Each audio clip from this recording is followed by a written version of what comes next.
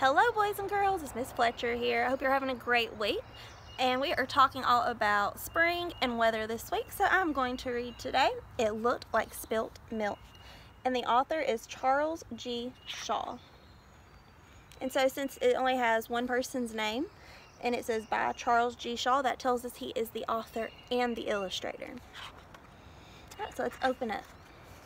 Sometimes it looked like spilt milk, but it wasn't spilt milk. Sometimes it looked like a rabbit, but it wasn't a rabbit.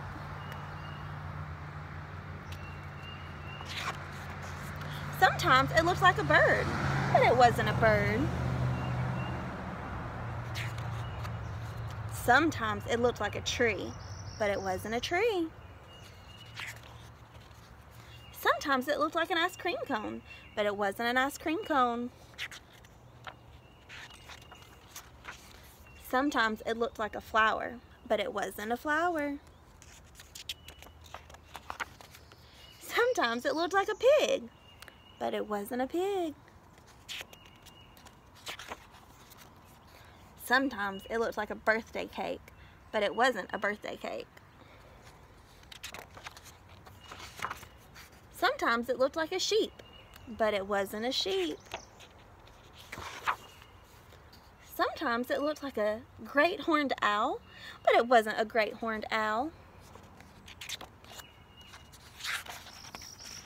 Sometimes it looked like a mitten, but it wasn't a mitten. Sometimes it looked like a squirrel, but it wasn't a squirrel. And sometimes it looked like an angel, but it wasn't an angel. Sometimes it looked like spilt milk, but it wasn't spilt milk. It was just a cloud in the sky. The end.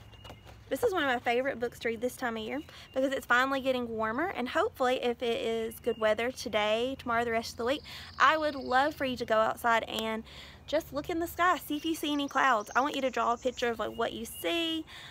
Just show us what you can do. If you want to paint it, the way we normally do it in class is we'll put white paint on a piece of paper and fold it in half and see what it looks like, just to see what the print looks like. As we see on here, some of them just look like crazy shapes. It's kind of how the clouds look. So I would love to see it, and please send them to us. Alright guys, see you later.